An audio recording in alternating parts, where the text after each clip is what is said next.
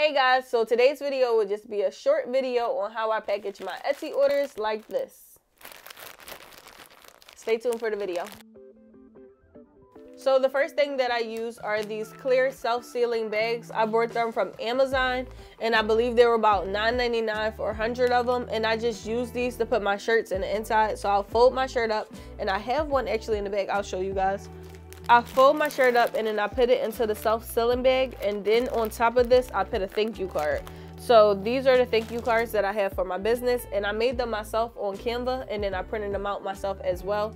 So if you don't know what Canva is, it's just a website where they have a whole bunch of different type of templates for marketing, business, or just like everyday stuff, and you can just make your own business cards on there for free. So I take my thank you cards and then I put them on top of the shirt, and then I just close my package up like this.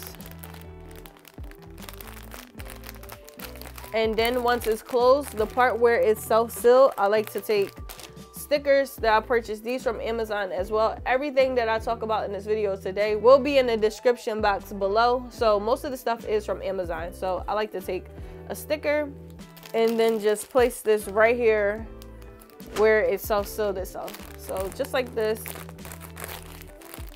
Then I'll take my mailers that I purchased from Amazon as well, and these came in 4 different colors. I don't have the white one right now, but it was 4 different colors and they were $11.99 for 100 of them. I like to take one of these and just put my shirt inside of the mailer. So these mailers are super durable. Like, I use these kind of all year round, and it's the same brand. I'm not sure what the brand is, but like I said, I'll put it below and you guys can just check them out yourself. After I have my mailers, I'll just close it up. So once this is closed up, it's only one thing left to do, and that's to put the shipping label on top of it.